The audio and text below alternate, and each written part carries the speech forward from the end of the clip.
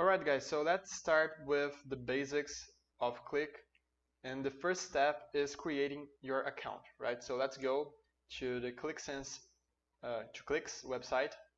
So you can try it for free. Qlik has many other products, okay? But Sense is the main one. All you have to do is to click here and try for free. And you can get a 30 days trial. Basically just fill with your information. And after setting up with your confirmation in your email, you can access your Qlik hub. Okay, so basically, as you can see here, I have 30 days, 29 days remaining, and this is for the trial. And there is also the Qlik Sense desktop. Okay, as you can see, I have it here open in my computer.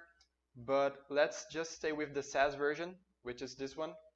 And basically, what we have here is the option to upload data.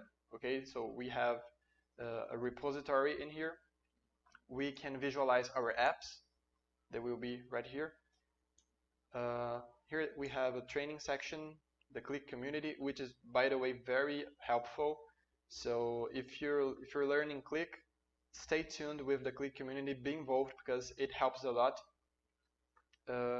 And we have here other options to learn from the Qlik training options. Your charts, basically here we can select some charts from specific apps and display them in our hub. And some other options of links and favorites, okay?